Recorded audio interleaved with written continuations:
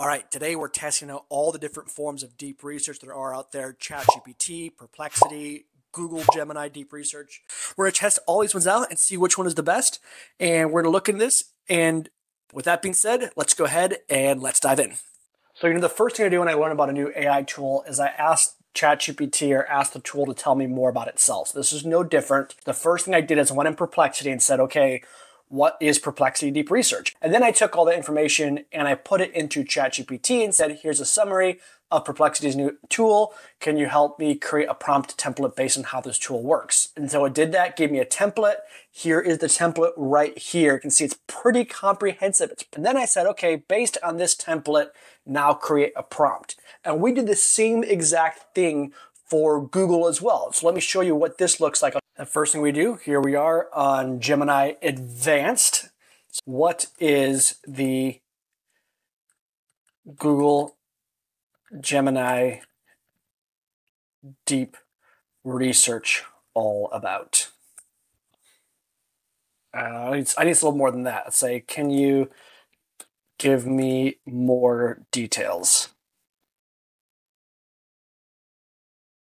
All right, now we're working.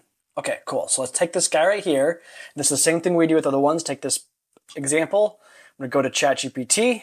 I'm going to say, using this information on Gemini Deep Research, craft a prompt template so I can unlock its features for different use cases.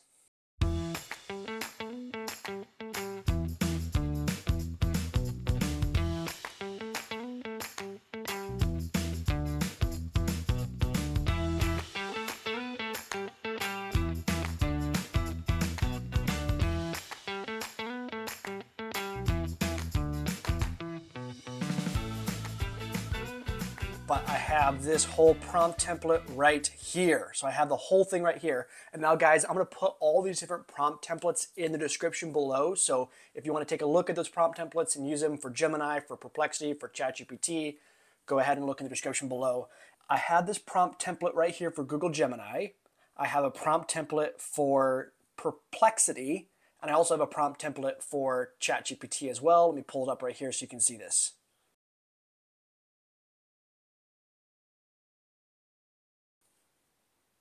All right, and here's a prompt template for Perplexity, or not Perplexity, for ChatGPT Deep Research. All right here, pretty awesome here. Cool. Now, what I'm gonna do here is I'm gonna have it build me a similar prompt. So what I'm gonna do is I'm gonna put the same prompt into it. Now it's gonna have different outputs depending on the system. So the Perplexity one might be a little bit different than the Gemini, than the ChatGPT, but it'll all be based on the same prompt itself. So.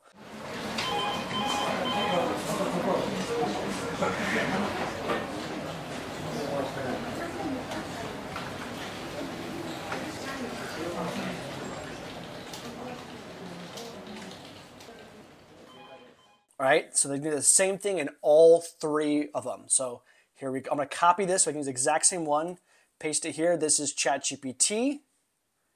This one right here is Gemini Deep Research. And this one right here is for Perplexity Deep Research. So the exact same ones. All three are the same thing. Now it's going to look a little different for each one, but then we're going to put them into the system and see which one creates better results. All right, so I'm going to go here to Perplexity, get ready. Just activate Perplexity Deep Research. Go here and go there. And that sounded a lot more intense and exciting than it was literally just 2 clicks there. Same thing for Gemini. Move over here to activate this and create a new chat here. Go down here and then click on Deep Research.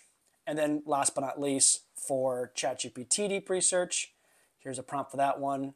Let me go ahead and grab ChatGPT again. And we're just going to click on here, Deep Research.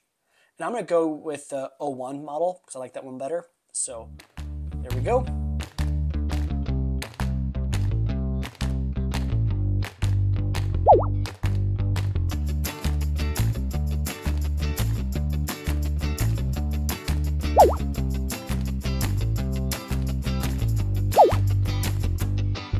comparing word count, or be overlooking it to see which one is the more comprehensive report and provides more accurate information.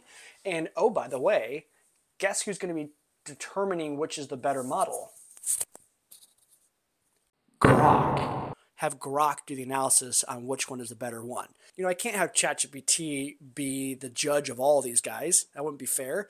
Can't have Copilot because, well, it's Copilot. Am I right? So I can't have that.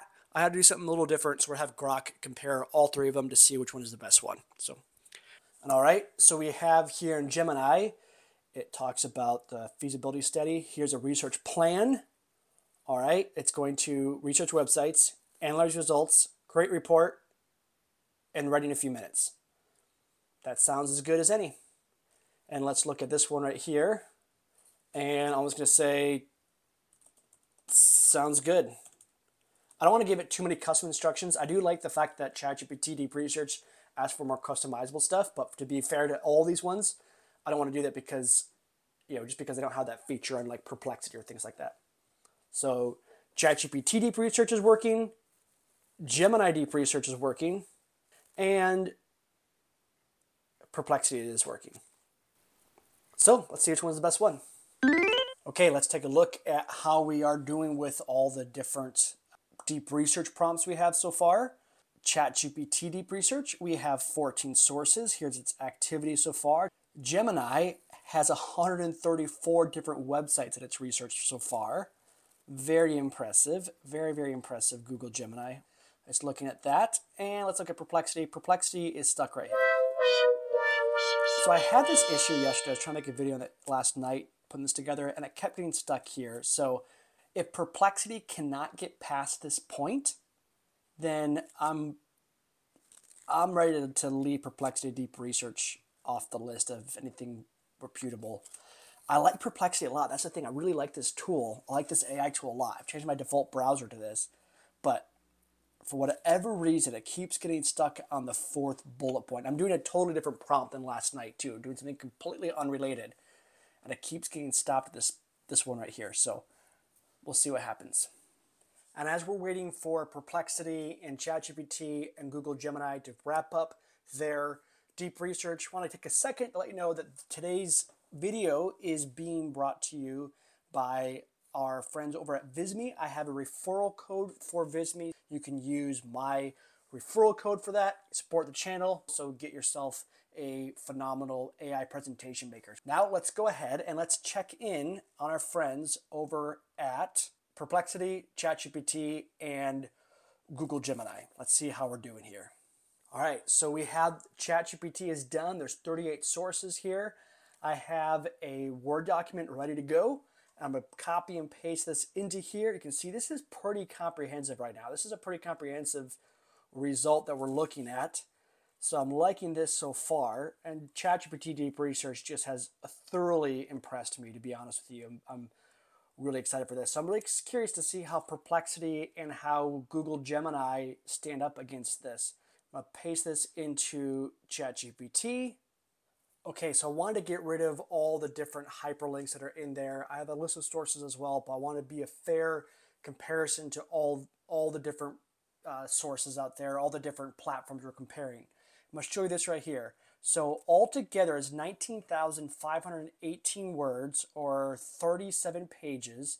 Now some of that is going to be sources and things like that. So I want to compare just the text, not the sources here. It's cool that a bunch of sources, but we'll get rid of the sources. We can see the actual comparison. And we have 19,191 words. Now, in terms of number of sources that each has as well, because it's also good to know, I'm going to go here and voila, 15 different sources in ChatGPT. And here's the same one for Google. Now, this is really cool. So right here, I could copy the whole thing, or I can also open it right away in Google Docs. Let's try this here, open in Google Docs. Now, this is pretty sweet here. This is the first time I'm using this, so this is actually cool. Within the ChatGPT model, the only drawback I have on that is it it puts the sources in a really, really funky, weird way. So I'm just going to grab a section of it so you can see what this looks like.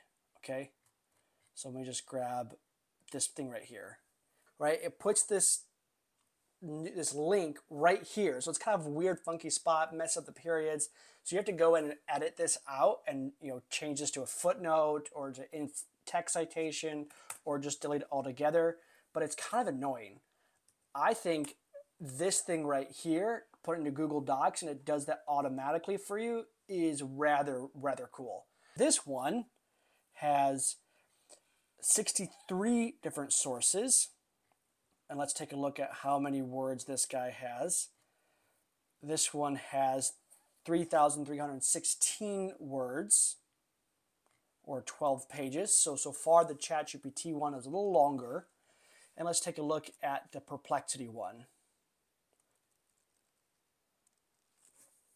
This seems much shorter, but maybe I'm mistaken here. And this one is 769 words. So definitely the shortest of all of them. I do like the fact that this one's a table in it as well. That's kind of cool. I saw that Gemini had the same thing.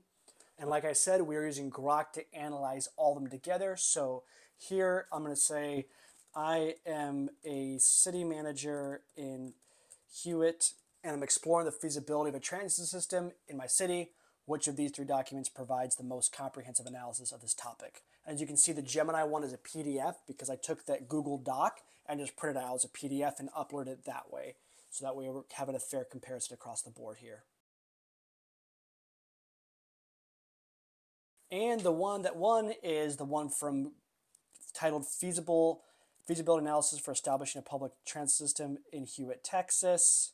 And the one that was the most comprehensive, it said, was actually Perplexity. So very interesting.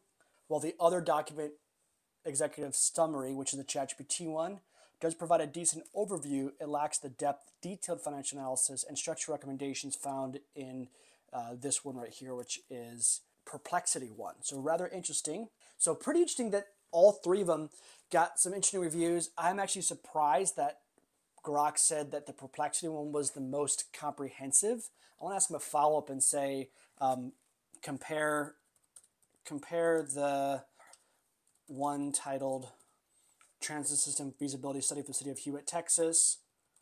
This is the Google Gemini one with feasibility analysis for establishing a public transit system in Hewitt, Texas. Compare and contrast. Feasibility analysis, which is Perplexity, is a more structured and detailed examination.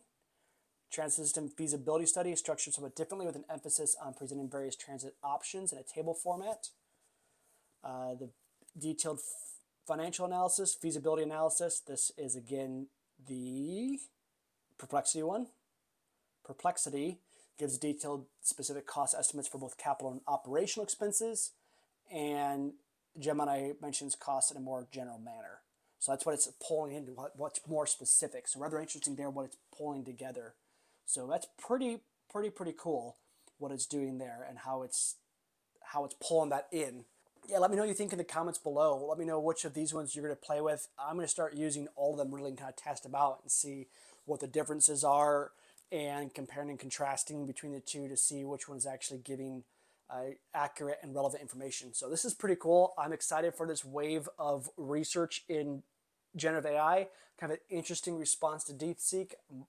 It's a whole different topic, but I think this is a really cool platform. I love all these different research tools. Very surprised that Perplexity had such high marks, to be honest with you. Kind of surprised by that. But yeah, this is pretty awesome. What a world to be alive in today. Until next time, be well.